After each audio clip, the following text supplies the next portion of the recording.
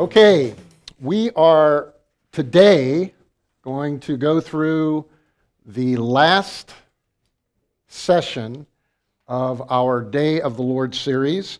Originally, it was designed to be 5 or 6 weeks, and it kind of morphed into 8 weeks.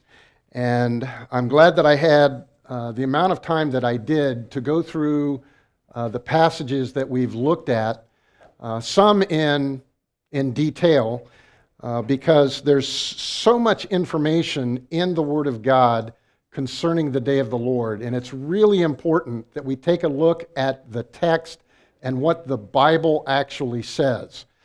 I've shared on several occasions in this series, it's important that we not look at Scripture through a theological system. Theological systems can be helpful. They can be helpful, but they are not Scripture. Theological systems are designed to help us arrange things in order so that we might understand them and so that we might explain them in a logical manner. But when it comes to the text, we need to check our theological systems, our presuppositions, what we've been taught. We need to check that at the door unless we're coming in with the assumption that we are infallible in our interpretation. And I trust that none of us have that presupposition. None of us are infallible. It is the Word of God that's infallible. It's the Word of God that's inerrant. None of us completely understand the interpretation of the Holy Spirit as it relates to Scripture. And in order for us to get closer and closer to that interpretation, we do so by examining the text. Now, godly men have written, incredible books, have taught in seminaries that had a high view of Scripture, and I attended one of those seminaries, and I thank God for my teachers and my instructors. But it's very important that when we look at the Word of God, we allow the text to speak. And if it doesn't line up with what we've been taught, or if it doesn't line up with the theological system that we currently carry, then we need to find out why. And we need to make that, make that determination with additional study. So this is Power to Stand. It's a class that Pastor Steve and I primarily teach, and as I said before, we are coming to our last segment in our series. Whoops. The buttons here are really touchy today. There we go. The Day of the Lord and the 70th seven, and eventually we're going to get to Daniel chapter 9. I'm going to give you a disclaimer here. Even though I'm going to teach through all 4 verses of the 77th prophecy of Daniel, it will not be an exhaustive presentation. It's going to be an overview flyby. I'm only going to give you some of the information. I could literally teach for 3 or 4 hours on those 4 verses. They are that packed. So we're only going to get a summary overview of the passage. So if I don't answer a question or if I don't give information, understand that it's probably because I chose to not include it in the information that I did present. Or it may be that I'm currently unfamiliar with it. Okay, so this is the paragraph that I mentioned, it must have been about a month ago, and one of our online viewers wrote in requesting, the paragraph that I referenced from Shadows of the Beast by Jacob Prasch. This is a book that came out in 2011, and it's a lengthy book, hundreds and hundreds of pages. Jacob has a very well-developed vocabulary. For any of you who have read his books, you can attest to that. I read this particular book 3 times. In order to wrap my head around it. There's a lot of history in there. I was a history major at Ohio State, And I actually read it 3 times, and when I read it the 3rd time, I felt like I had a handle of where Jacob was coming from. But in the earlier pages of this book, when I read this paragraph for the very first time, it shook me to the core, because I knew Jacob to be an excellent Bible teacher. I had listened to some of his teachings, and that had been introduced to a class that I was attending that was actually led by John Haller. And John and Jacob met at a prophecy conference, and John would often recommend Jacob's teachings on particular subjects. Well, when I read this paragraph, it shook me because it challenged one of the presuppositions that I had regarding the timing of the rapture, regarding the timing of the resurrection and the rapture. And the paragraph reads as follows. The heart of the issue is found again in 2 Thessalonians 2, and we've already studied that passage. Taken literally and in context, Paul states that the rapture and resurrection and the consequent day of the Lord, when God pours out his wrath in the kingdom of Antichrist, will not occur until the man of lawlessness is revealed. And I had been taught a different approach. I had been taught a different understanding of the timing of the rapture. And so I literally spent the next 18 months of my life. My wife will attest to this. We were married at the time. You're still trying to prove Jacob wrong? Yes. Because I knew and I understood the implications. If I couldn't refute that paragraph, then I was going to have to change my theology that I had had for over 3.5 decades. And so I literally spent the next 18 months studying the day of the Lord from Scripture. I didn't read Jacob's book on Harpazo and the intra-seal resurrection and rapture of the church because it hadn't been written yet. That didn't come out until 2014. I didn't read Marvin Rosenthal's book on the pre-wrath rapture of the church because I had never heard of it. There's Harpazo, there's the pre-wrath rapture of the church. This was written in 2014. This was actually first published in 1990. And I'll talk about this book a little later on. But all I did was study the scriptures regarding the day of the Lord, Old and New Testaments. And I spent a year until I finally came to the conclusion that what Jacob was saying about 2 Thessalonians 2 in this paragraph was actually reflective of the text itself. And so I want you to understand that I've come to the position that I've come to not because of somebody's book, not because of reading a position or a view that I found compelling, but because I was driven to the Scriptures, I believe, by the Spirit of God to check out whether or not those things were so. And that is my personal testimony, and I will move on.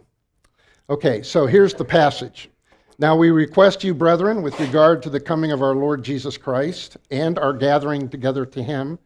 So that's the parousia, and our gathering together, that's obviously the resurrection and the rapture. This is what Paul is talking about, that you not be quickly shaken from your composure or be disturbed either by a spirit or a message or a letter as if from us, to the effect that the day of the Lord has come. So Paul, in this passage, is making a connection to the day of the Lord with our gathering together to Jesus Christ. Let no one in any way deceive you. It will not come. What will not come? The day of the Lord will not come unless the apostasy comes first and the man of lawlessness is revealed, the son of destruction, who opposes and exalts himself above every so-called God or object of worship, so that he takes his seat in the temple of God, displaying himself as being God. Now we know from the context of 2 Thessalonians 2 that the Antichrist won't be revealed as the Antichrist until he commits the abomination of desolation. It's described several times in 2 Thessalonians 2, and it's actually referred to clearly in verse 4. That is when he will be revealed, when he takes his seat in the temple. Okay, now we're talking about the day of the Lord and Daniel's 70th seven today, and how those two concepts relate to each other. So let's go ahead and turn our attention to the text. But before I do, let me share with you some important considerations. You hear me talk about the 70th seven of Daniel. Why do I say the 70th seven of Daniel rather than the tribulation period? Well, the reason that I use the 70th seven is because that's talking about the 7-year period of time leading up to the return of Christ to the earth to defeat his enemies and to rescue his chosen people and establish his millennial kingdom, his messianic kingdom.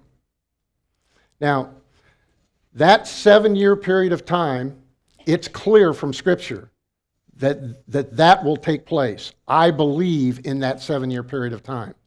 Nowhere in Scripture, not in a single reference, is the phrase tribulation period used to describe the 70th seven of Daniel. Not in one single verse. But it's the most common designation for that 7-year period of time. I use the scriptural designation, either the 70th week or the 70th seven. That's my preference. Another important consideration is to make a clear distinction between the Great Tribulation, which that's Satan, the Antichrist, and the false beast going after the people of God. That's much different from the day of the Lord, which is the wrath of God being poured out upon unbelievers who are rebellious and who are refusing to repent of their sin and believe in the gospel. Those are two separate entities. They both occur during the second half of the 70th seven, according to the Bible. Because the Great Tribulation, as taught by Jesus Christ in the Olivet Discourse, begins with the abomination of desolation. And the abomination of desolation, we know from Daniel chapter 9, verse 27, takes place in the middle of the last 7 years. And I'll make an effort to demonstrate that to you as we go along. The third important consideration that I want to emphasize, and again, these are things that I've shared throughout this 8-week series, is the twofold approach of discernment and expectancy. When Jesus taught the Olivet Discourse, he majored on two principal themes. The first principal theme was, do not be deceived. Do not be deceived. The second principal theme was, be alert, be ready, be prepared. So on the one hand, you have discernment, don't be deceived, don't fall for false teaching, don't fall for false Christs, don't be fooled by false prophets, but rather be expectant, be ready, be prepared for my return. He wants us to live our lives in such a way that we are expectantly awaiting his return to the earth. That is what he emphasized in that great teaching during Passion Week. Okay, So let's take a look at the 77s of Daniel 9.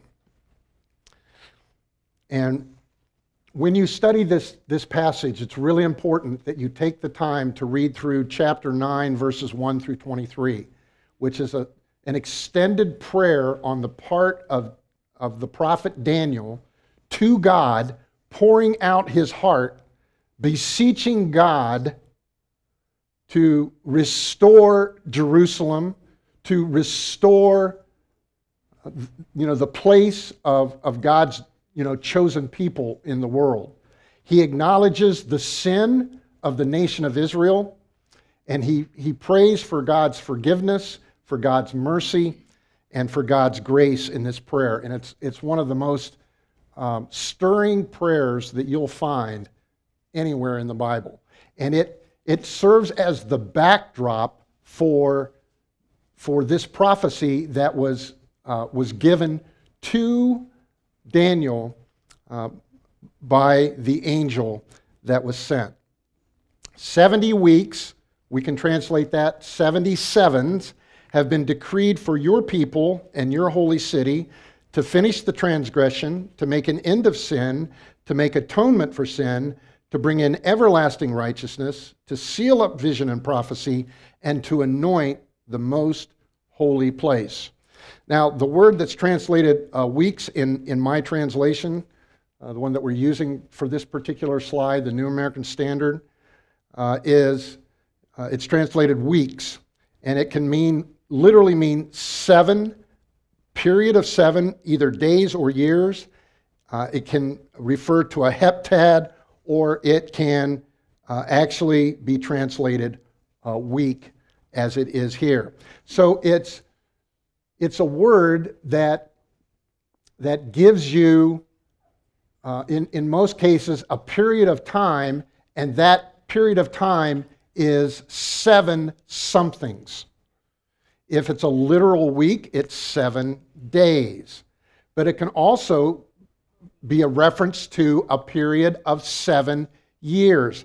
Let me demonstrate that for you from a passage in Genesis chapter 29. Genesis chapter 29. You remember the account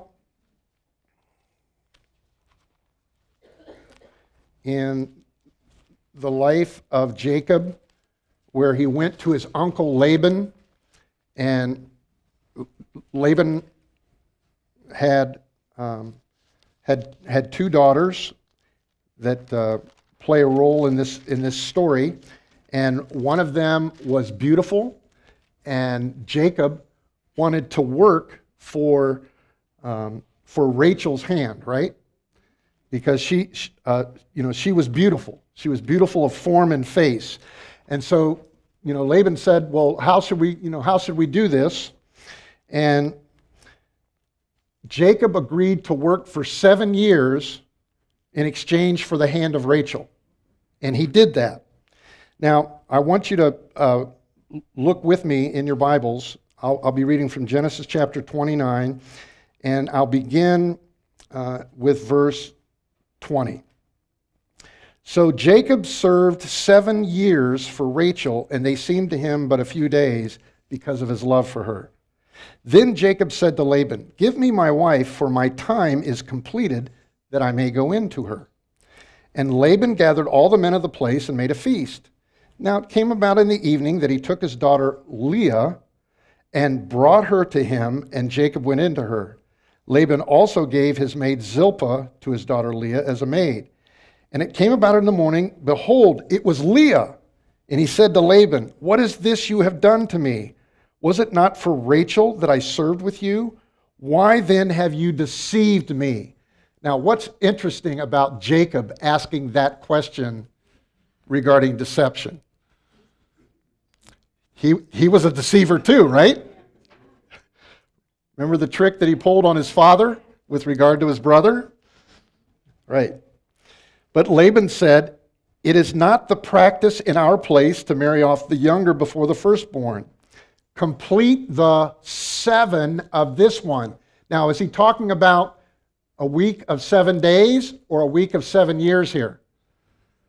He's talking about a week of 7 years. And we will give you the other also for the service which you serve with me for another 7 years. So Laban's going to get 2 for the price of 1. He's going to get 14 years of service from Jacob by pulling this switcheroo. And Jacob did so and completed her week, and he gave him Rachel as his wife. Laban also gave his maid Bilhah to his daughter Rachel as her maid. So Jacob went into Rachel also, and indeed he loved Rachel more than Leah, and he served with Laban for another 7 years. Twice in this passage, it refers to this Hebrew word Shabuah as referring to 7 years. So I want you to understand it's a biblical usage, and as it turns out, that is what is in view in Daniel's prophecy of the 77s. Man, that's a mouthful. All right, so let's move on.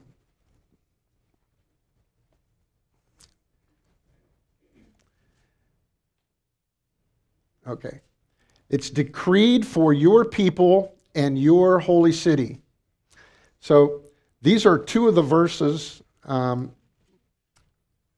think it's 2. Yeah. Verse 16 and verse 19. These are 2 of the verses that precede the 77th prophecy of Daniel. This is part of Daniel's prayer. O Lord, in accordance with all your righteous acts, let now your anger and your wrath turn away from your city, Jerusalem. So Daniel is praying to God about the city of Jerusalem, your holy mountain. For because of our sins and the iniquities of our fathers, Jerusalem and your people, that's a reference to the Jewish people, have become a reproach to all those around us.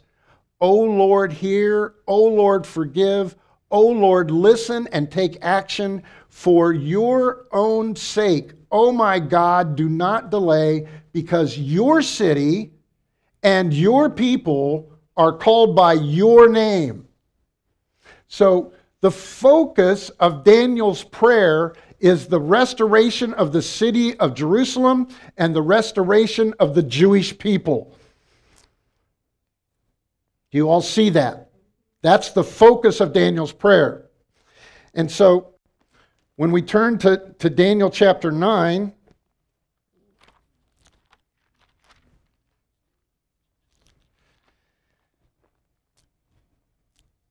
and we read in verses 20 and 21, now while I was still speaking and praying and confessing my sin and the sin of my people Israel, and presenting my supplication before the Lord my God in behalf of the holy mountain of my God, that's a reference to Jerusalem.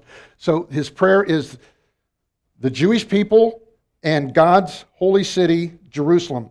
While I was still speaking in prayer, then the man Gabriel, the angel Gabriel came, whom I had seen in the vision previously. He came to me in my extreme weariness about the time of the evening offering. And he gave me instruction and talked with me and said, O Daniel, I have now come forth to give you insight with understanding. At the beginning of your supplications, the command was issued. I have come to tell you, for you are highly esteemed. Daniel was a humble man who came before God, confessed the sin of the people of Israel, and asked God for forgiveness. So give heed to the message and gain understanding of the vision. And so that leads to the point that the actual vision, as it's laid out, 70 weeks have been declared for your people and your holy city.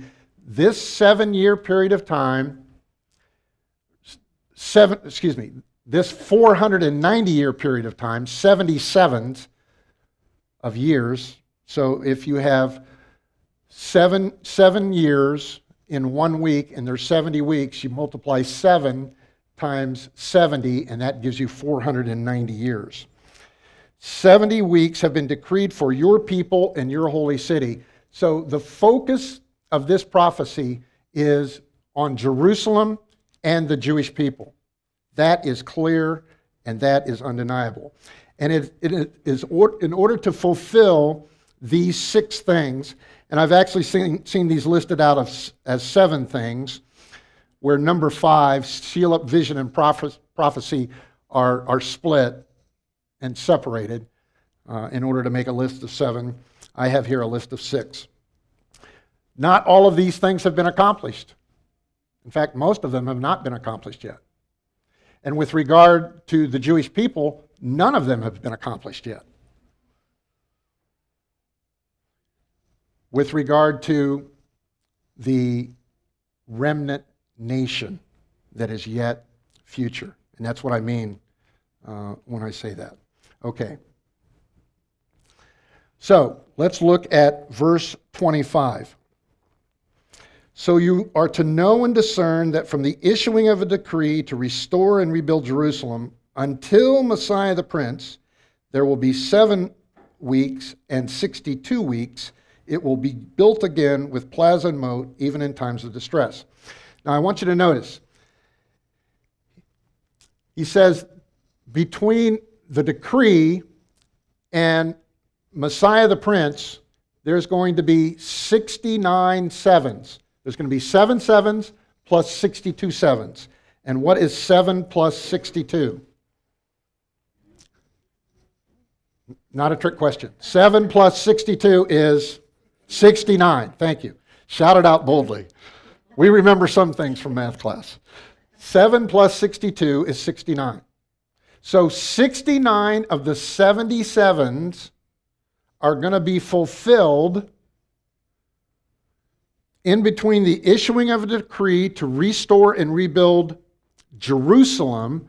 Now, that's not to be confused with the decrees that were given to rebuild the temple. That was a different deal. This is the decree to restore and rebuild Jerusalem, including the streets, the plaza, and the city itself. Okay. You're to know the issuing of a decree to restore and rebuild Jerusalem until Messiah the Prince. So 69 of the 77s, or 483 prophetic years, will take place between those 2 bookends of history. Now, we could spend an entire hour just on this material, and so I'm just going to throw this out there for your consideration. It's something that I believe is worthy to consider, and that is to take the decree, which we know from history, this particular decree, to rebuild and restore Jerusalem was given by Artaxerxes Longimanus on March 14th, 445 BC. We have the starting point. What we don't have is the meaning of the phrase Messiah the Prince. Now, there's a book. How many of you have ever read the book by Sir Robert Anderson, The Coming Prince? Anybody? It's a classic.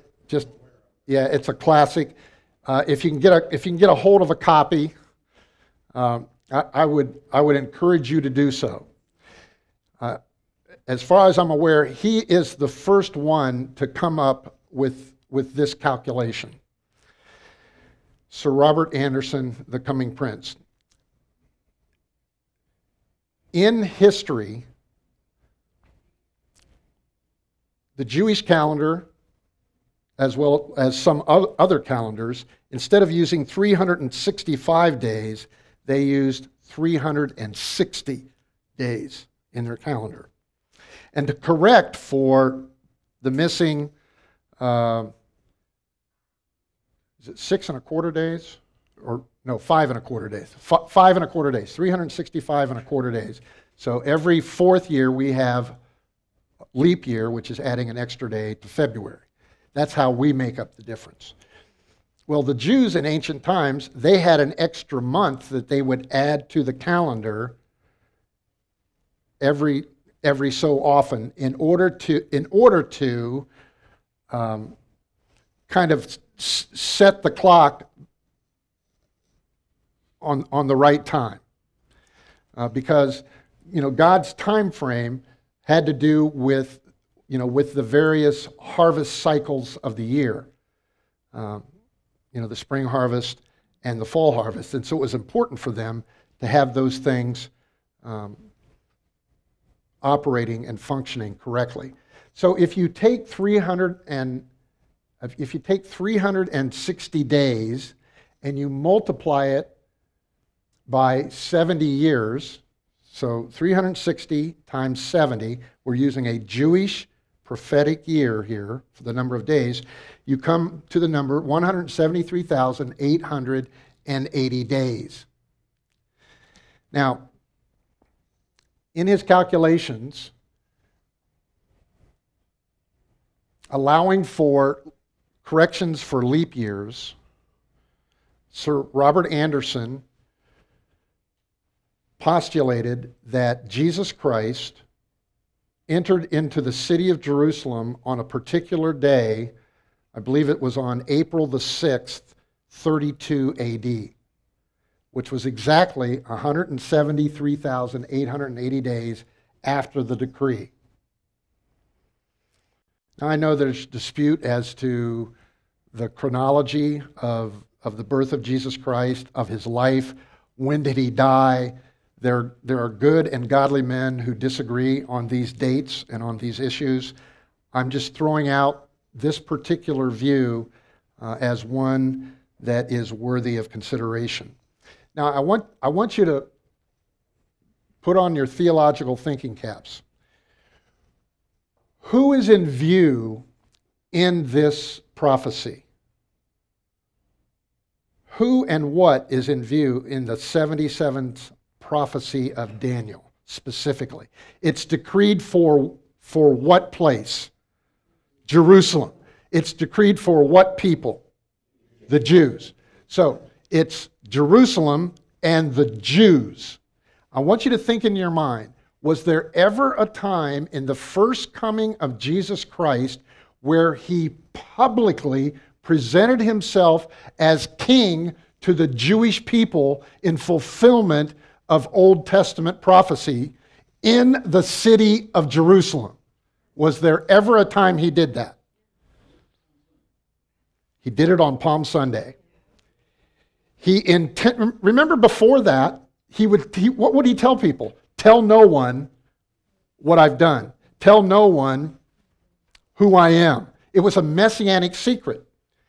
And it wasn't until the time leading up to his death, burial, and resurrection that Jesus Christ went public and, unveiled his true identity. And he intentionally rode in on a donkey, which I believe the Old Testament prophet Zechariah, in chapter 9 and verse 9, if I have the reference correct, was picturing the entrance of the king into Jerusalem. Jesus Christ presented himself as king. Now, what did the crowd shout? Hosanna in the highest. Blessed is he who comes in the name of the Lord. And they threw down garments and they threw down the foliage of various trees. And John tells us specifically that they put down palm branches. Now, why is that important that he give that detail?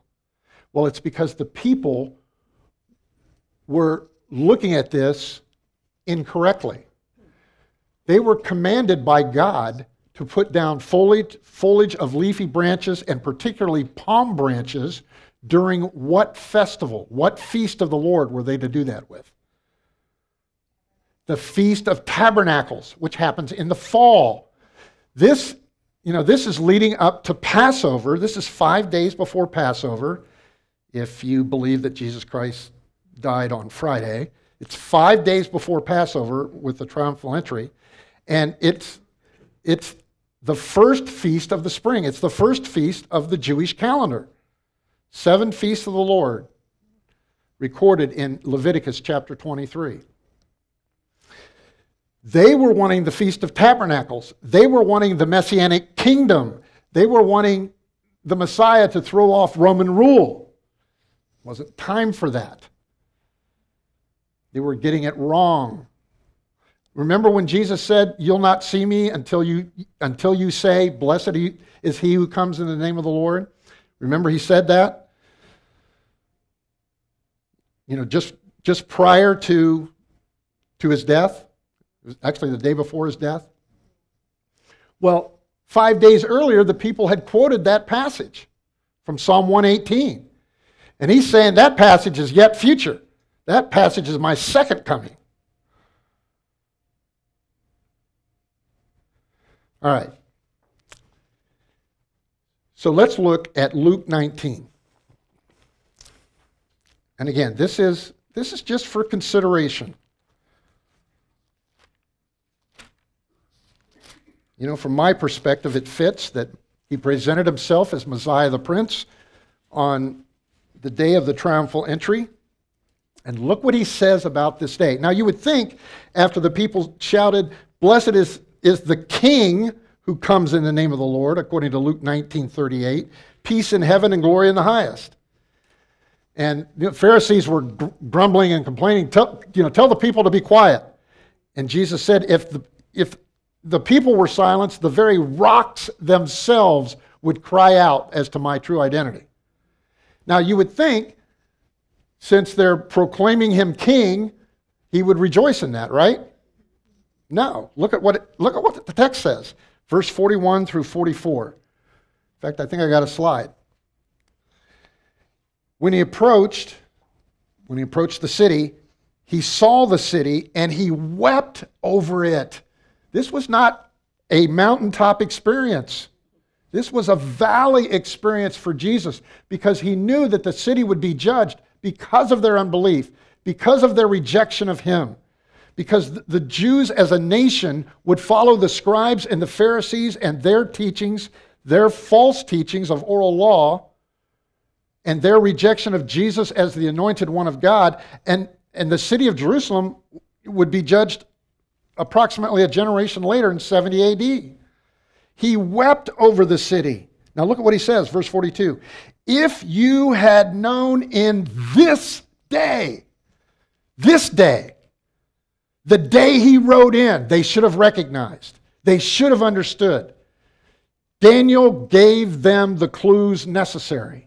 They should have recognized that he indeed was Messiah the Prince. "If you had known in this day, even you, the things which make for peace, but now they have been hidden from your eyes. For the day shall come upon you when your enemies will throw up a bank before you and surround you and hem you in on every side and will level you to the ground and your children within you, and they will not leave in you one stone upon another." Now, days later, on the Mount of Olives, he's going to give a teaching that's in reference to this statement. The disciples came up to him and said, "Look at the temple buildings, Jesus." And he said, I tell you, not one stone will be left upon another, what you see here. It's all going to be torn down in judgment. And of course, that happened in 70 AD. Now, here's why. They will not leave in you one stone upon another because you did not recognize the time of your visitation. His entry into the city of Jerusalem was on that day. If you had known on this day the things that make for peace, but you've been blinded, you don't understand, you don't acknowledge me for who I truly am. And as a result, the city and the people were judged almost a generation later. Okay.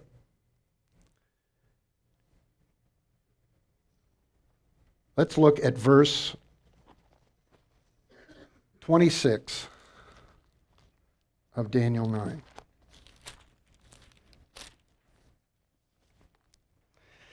So, do you understand that the 60, this is according to my interpretation, in my view, which again is my opinion,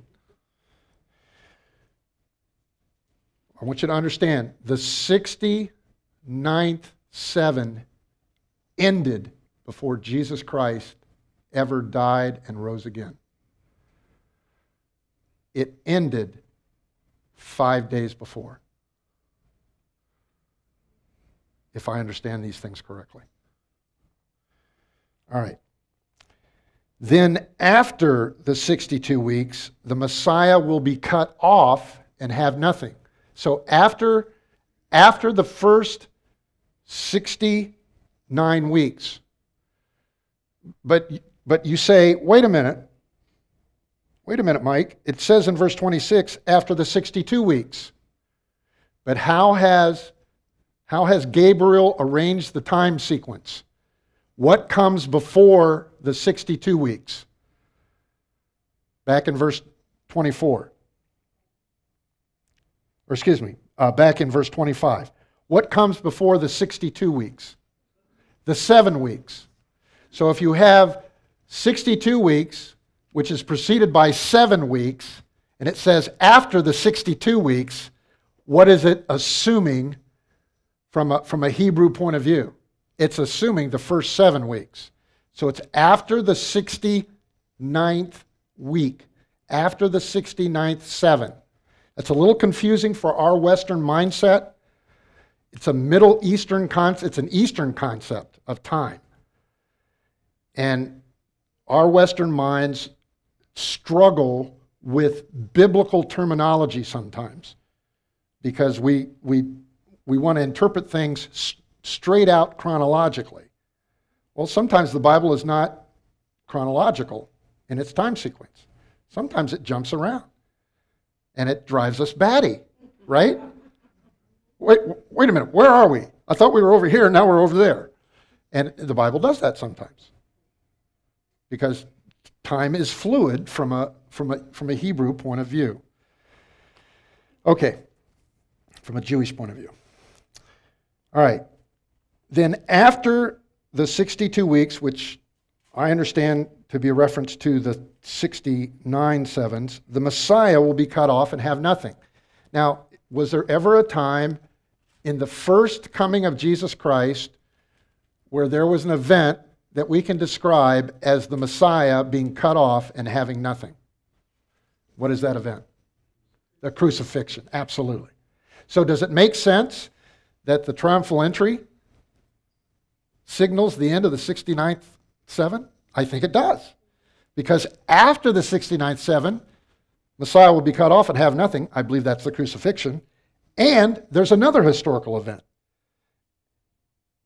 And the people of the prince who is to come will destroy the city and the sanctuary. The people of the prince who is to come will destroy the city of the sanctuary. And its end will come with a flood. Even to the end there will be war. Desolations are determined. Now, there were actually two events that took place following the 69th, the completion of the 69th seven. And those two events are the crucifixion and the destruction of Jerusalem and the temple in 70 AD. Okay, I don't have time. I'll make time.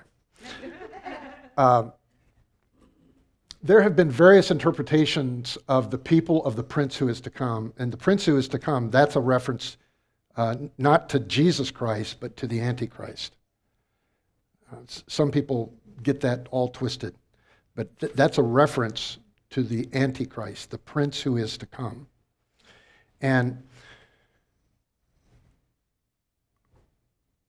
one of the prevalent views out there is that the Antichrist will come from a revived Roman Empire. Now, that may be true, but you need to understand, you shouldn't look at a revived Roman Empire simply from the Western Roman Empire. There was also an Eastern Roman Empire, correct? And what is the vast majority of the countries and lands and peoples that now currently populate the Eastern Roman Empire? They're Muslims. And so a more recent view is that the Antichrist may be Islamic. And if he is, it'll still fit that picture of a revived Roman Empire, because remember, there were two legs that ultimately, manifested themselves. One based in Rome and the other in Constantinople, I believe, if I remember my history correctly. Okay, that was not part of the notes. That was no extra charge, and if I muddied the waters by doing that, I apologize. All right, so let's go to the final verse. And he. Now, when you see a pronoun in a Bible verse, what should you immediately ask when you see the word he in verse 27? Who is he? And how do we determine who he is? The most recent antecedent is where we start. The people of the prince who is to come. Now, in verse 25, you have Messiah the prince. In verse 26, you have the prince to come. And some people equate those two. You shouldn't do that. He will make a firm covenant. He will make a firm covenant with the many for 1 week. Now, let's maintain our interpretive, model. What is in view in the 77s? What place is in view? The city of Jerusalem. What people are in view? The Jews. You've got the city of Jerusalem and the Jewish people in view in Daniel 77. And what it says, he, the prince who is to come, will make a firm covenant with the many. The many who? The many Jews in and around Jerusalem. I believe we're talking about the modern state of Israel here, people. Again, that's my opinion. But that fits. We live in a time which is prophetically significant. In 1948, the Jewish people took possession of what we now call the modern state of Israel. And on May 4th, I think it was in May 1948, they declared themselves to be an independent nation. Then, during the June 1967 war, they took control of what city? The city of Jerusalem. And for a few hours, they actually took control of the Temple Mount. But then the general that had the eye patch, Moshe Dayan, yeah, thank you. Moshe Dayan, he gave that to the Muslim Waqf to oversee and control the Temple Mount. They had control of the Temple Mount. I believe there was a Jewish flag raised on the Temple Mount. And in 1967, Moshe Dayan gave control of the Temple Mount to the Muslims. And it's been in dispute ever since. And that'll be the focal point of the dissension going forward as well. He will make a firm covenant with the many Jews for 1 week or 1/7 for how many years? For 7 years. But in the middle of the week, he will put a stop to sacrifice and grain offering. And on the wing of abominations will come one who makes desolate, even until a complete destruction, one that is decreed is poured out on the one who makes desolate. Now, why is it important that we identify the prince who is to come as the Antichrist and not Jesus Christ? Somebody explain it to me. It's not rocket science. Because if the prince who is to come is Jesus Christ is going to commit the abomination of desolation. That's not happening, folks. Okay? He is not a desolator. He is holy and righteous and true. It is the Antichrist who is the desolator. It's the Antichrist who is the counterfeit impostor of Satan, who will be empowered for 42 months, which equals 3.5 years by Satan himself, according to Revelation chapter 13. All right, so he'll put a stop to the sacrifice and grain offering, and on the wing of abominations will come one who makes desolate, even until a complete destruction. One that is decreed is poured out on the one who makes desolate. This is clearly the Antichrist, not Jesus Christ. And this is the verse that Jesus refers to in Matthew chapter 24 and verse 15. When he cites Daniel the prophet as describing the event that we call the abomination of desolation. And that's recorded for us in Matthew's account of the Olivet Discourse, chapter 24, verse 15, Mark's account, chapter 13, verse 14, and as we read earlier from the slide, it's described in 2 Thessalonians chapter 2, verses 3 and 4. Okay, so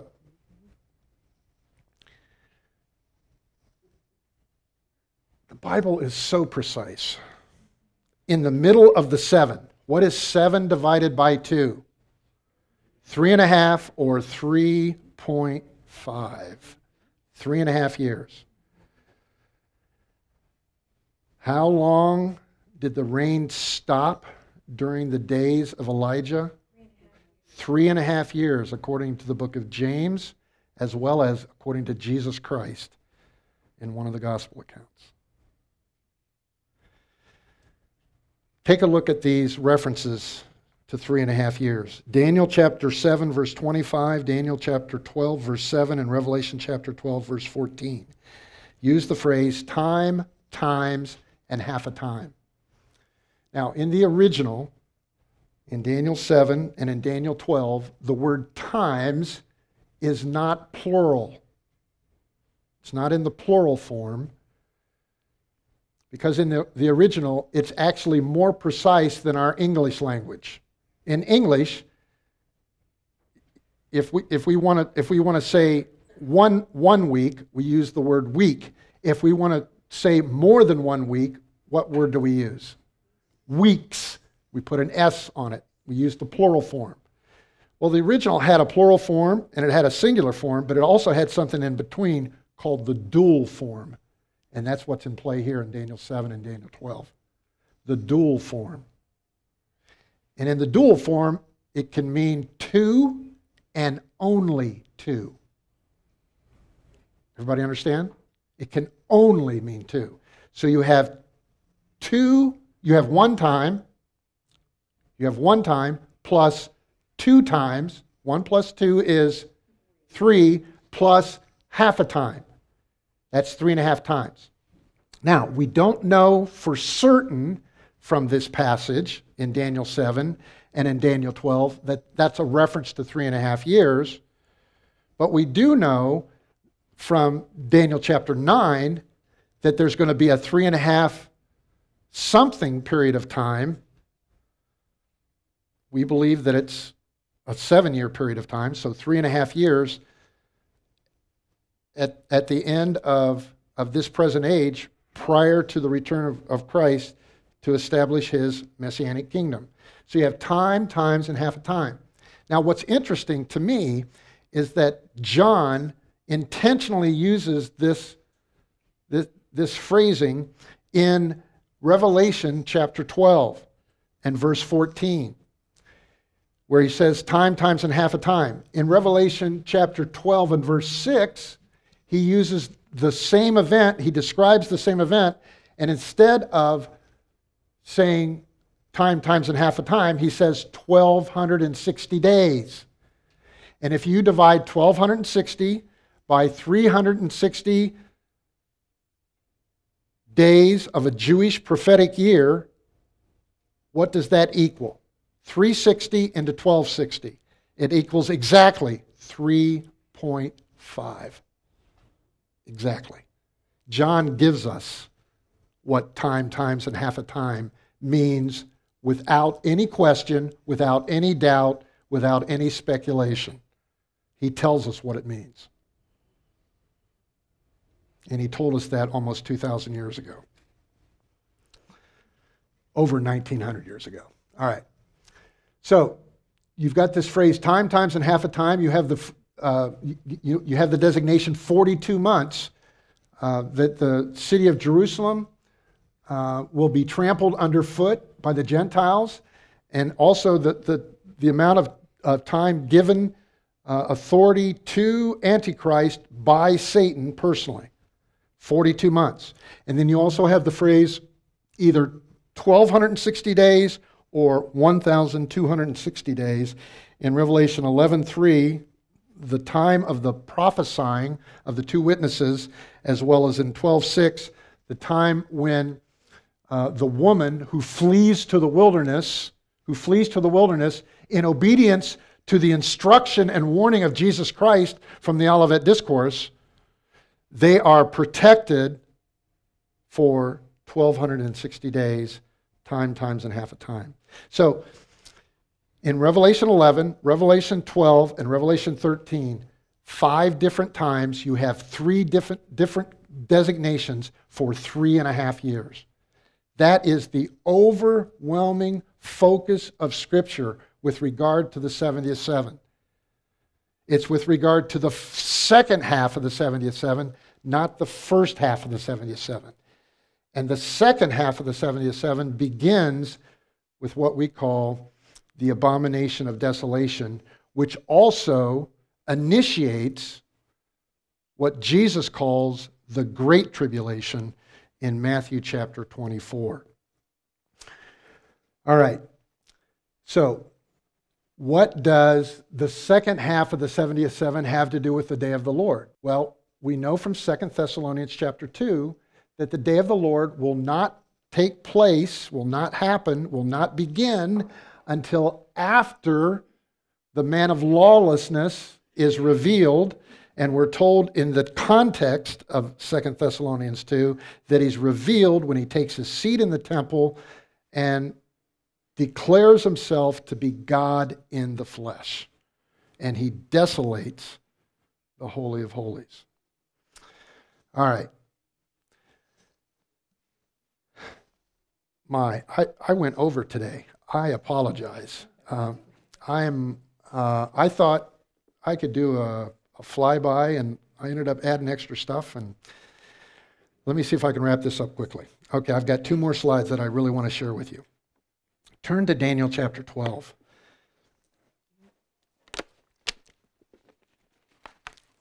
Daniel chapter 12. I'm going to read verses 3 and 4 for you. Those who have insight will shine brightly like the brightness of the expanse of heaven, and those who lead the many to righteousness like the stars forever and ever. But as for you, Daniel, conceal these words and seal up the book until the end of time. Now, this next phrase, I was taught, from the early 1970s when I read The Late Great Planet Earth. By the way, I'm not denigrating Hal Lindsey or his ministry. More people came to Christ through that book than any other single book in my lifetime that I'm aware of. An incredible number of people came to Christ because of that book. But, in his book, he interpreted this last phrase as, the expanse of travel on planet Earth and the dawn of the computer age. Now, it's true. We fly from here to there in a short period of time. And you can't keep up with the knowledge anymore, right? Our computers are obsolete. I have a computer that's, I think, 10 years old. I don't use it anymore. I mean, there's some young folks in the room that are like, how can you have a computer that's 10 years old? How is that possible? Yet I do. All right. But I do have an iPad. Thank the Lord for iPads, yes. So while there's been this great increase in knowledge, we need to interpret the text in light of the text And what was the phrase immediately preceding? Daniel, conceal these words and seal up the book until the end of time. Until the end of time. What's going to happen at the end of time prior to the end of the age? When the prophetic word is no longer sealed as it had been, many will go back and forth. Many will go back and forth in the prophetic word. And knowledge will increase. Knowledge of the prophetic word will increase as people study prophecy. Now, there's this great dichotomy. On the one hand, there's this great movement within the body of Christ to deny prophecy on any level. And then you've got a few folks who are crazy about prophecy. And I'm probably one of those folks. It's important. Jesus warned us about these things. See, I warned you beforehand. I warned you ahead of time. Behold, take heed. I warned you ahead of time about these things. And so I believe this is speaking about the prophetic word. There'll be an increased study on the part of some. Maybe it's only a few, but there'll be increased study, and as a result of that increased study, knowledge will increase. Look at verses 9 and 10. He said, "Go your way, Daniel, for these words are concealed and sealed up until the end time." Now, the book of the Revelation, John was commanded not to seal up the book of the Revelation, but Daniel was sealed until the end of the age, until the time leading up to the return of Christ. Many will be purged, purified, and refined, but the wicked will act wickedly, and none of the wicked will understand, but those who have insight will understand. And who are the ones who have insight, according to verses 3 and 4? It's the ones who go to and fro in the prophetic word and have their knowledge increased by the illuminating ministry of the Spirit of God in their lives.